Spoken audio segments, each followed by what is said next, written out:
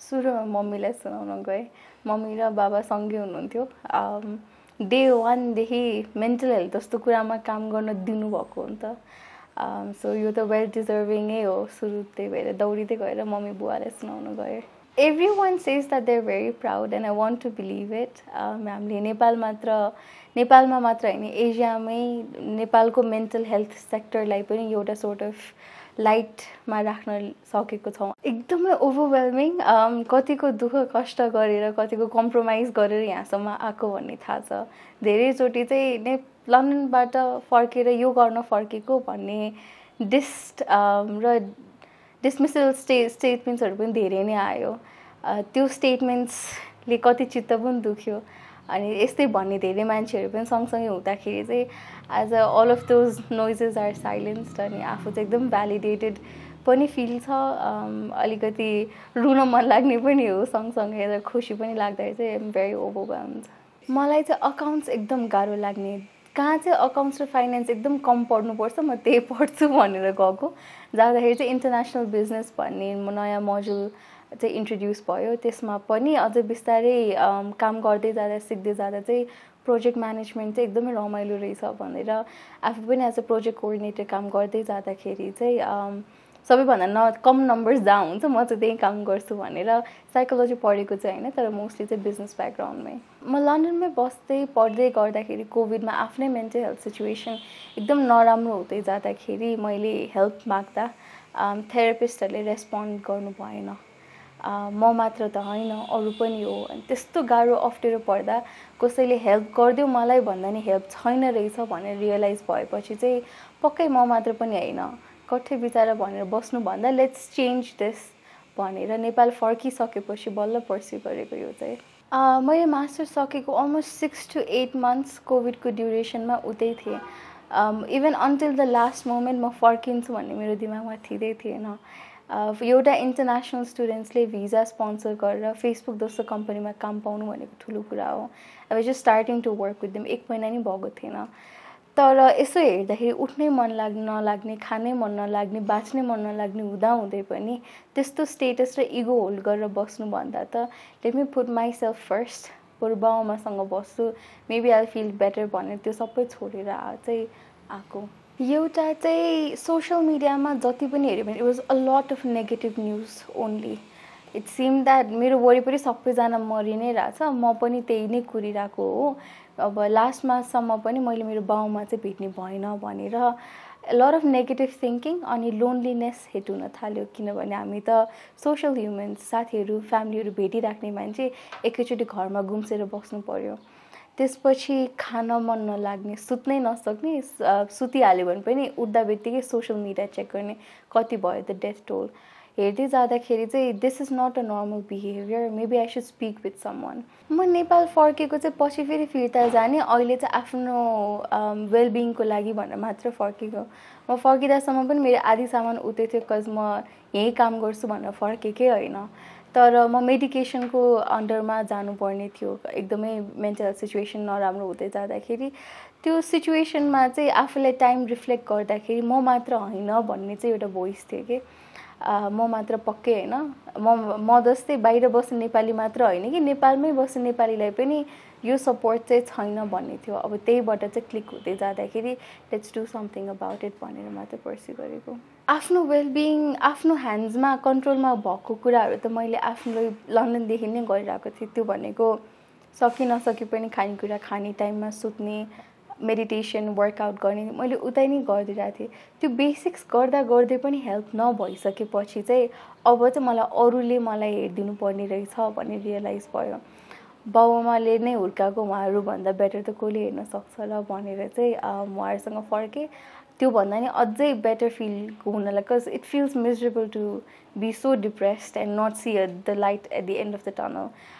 त्यो चाहिँ फर्दर नहोस् भनेर चाहिँ अनि थेरापिस्टका पर्स्यु गरेको। म अझै पनि थेरापीमै छु। मेन्टल हेल्थ फेरि यस्तो कुरा हो, आज ठिक होला, ठिक भयो भन्दैमा अब फेरि पछि फिर्ता नआउने भन्ने हुँदैन।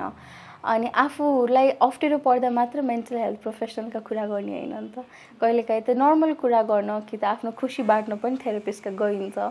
सो त्यो गर्दै जाँदाखेरि अझै पनि थेरापिस्टका चाहिँ गइरहेको हुन्छु म एउटा इमोसन पार्टमा चाहिँ मान्छेले हेल्प गर्नु छ भनेर प्यासन थियो कसरी गर्ने भन्दाखेरि चाहिँ लन्डनको वर्किङ एक्सपिरियन्स थियो सो त्यहाँ पनि project management system operation system technical non technical कहाँबाट क्लाइन्ट ल्याउने कहाँबाट थेरापिस्ट हेर्ने क्वालिटी कसरी मेन्टेन गर्ने यो सबै कुरा चाहिँ उता काम गरिरहेको भएर उताकै म्यानेजमेन्ट सिस्टम अहिले पनि यही नै छ सो आई थिङ्क यता चाहिँ इमोसन एक्सपिरियन्स अनि यता पनि वर्किङ एक्सपिरियन्स दुइटैलाई कम्बाइन गर्दाखेरि चाहिँ it's just a beautiful birth of a platform job company lunch गर्न पुगेँ जुन दिन त्यो स्टेजमा गएर दियो बाल्छौँ नि हामीले त्यो दियो बालिसकेपछि चाहिँ अब there is no turning back from this भन्ने थियो क्लाइन्टहरू बेटर फिल हुन थालेको देखियो नि त अनि this is us saving a life I can't go back this is why I was born भन्ने रियलाइज भइसकेपछि now there is no turning back usually mental health भन्दा बित्तिकै एङ्जाइटी